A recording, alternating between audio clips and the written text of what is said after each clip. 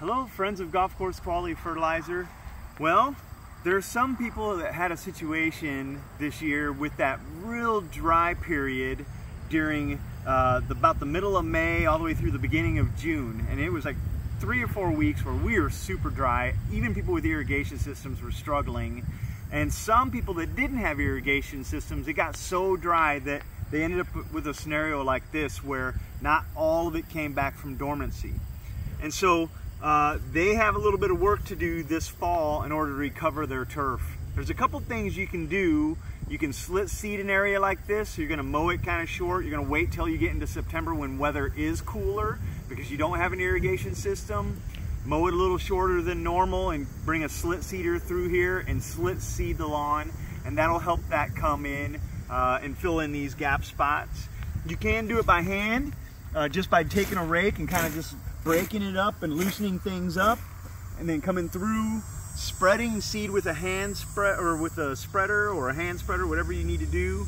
And then you could actually come back again, and this will be the most important part because you can't throw seed on top. Please stop throwing seed just on top of turf. You got to work it down into at least the canopy, down where it's going to get some seed to soil contact. So after you spread that seed, you'll have to come through and rake it in about 3 or 4 different directions. And you just drag it behind you. It's not like you got to be out here working your shoulders to death. You're just going to kind of drag it behind you, right? And just get that seed work down into that area. So that'll take a lot of work, but it'll cost less money than a slit seeder that you have to rent and get it there and get it back and all this stuff. But a slit seeder is going to have a little bit better action on getting that seed down into soil because it'll cut down into that.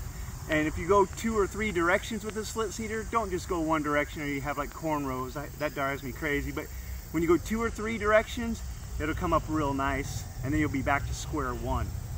One thing you do have to think about too, and we're going to turn around here and take a look at this, you're going to have a weed explosion, right? That's unfortunate, but whenever soil gets exposed and seeds can reside in the soil for up to 40 years, weeds are always tougher than grass, unfortunately. They can handle drought and they'll just start to explode. This one right here is called Red Sorrow, and I despise this one. This is just about as hard as violets to kill out of the lawn. You think it's hard to kill white clover, you try to kill Red Sorrow. So this is not gonna be fun. We're gonna have to deal with this later because we need to get grass to start to grow. And then next spring, we'll probably have to start tackling the weeds because we don't want to spray that young grass with any herbicides because it'll hurt the young grass. And also, if we decided we were going to spray the weeds first and then seed, we have to wait 3 more weeks to seed.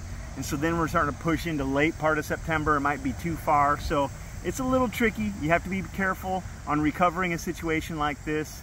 But it is recoverable. And matter of fact, I would actually prefer you to come out as soon as you see this happen and take a rake and kind of just loosen things up.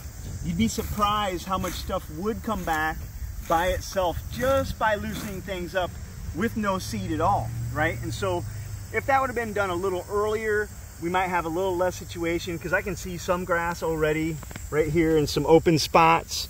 You know, they're coming back as well. So if you get a real early rake on this laying down turf, it'll get to recover faster as well. So these are little things to help some of you guys that are in this situation on how to get this thing recovered. Thanks for listening. Have a good day.